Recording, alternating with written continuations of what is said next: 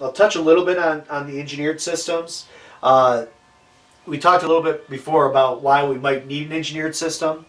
A lot of times it's usually going to be one of two things. Either that you're going to have a high water table in the area, so we don't have enough room to get that 4 feet of sand beneath the drain field before we hit the seasonal high water table.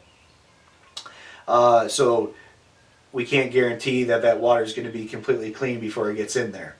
The other reason would be poor soil type.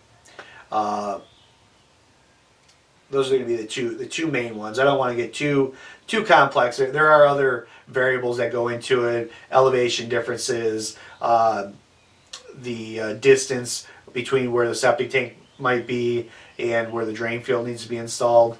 If there's a very large piece of property, it could be, there's some systems where the drain field might be a quarter mile away from where the septic tank is, and you'll have a pump chamber installed that'll push the water all the way out there. But a lot of times it's just a matter that there's not enough room in the ground to get adequate drainage before we get back to the, so that water's clean before it gets back to the water table. So what will happen is we will find that during the perk test, there's not enough sand.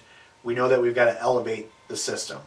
So maybe we do the perk test, we get 3 feet of sand, and then we hit water, hit the high water table mark.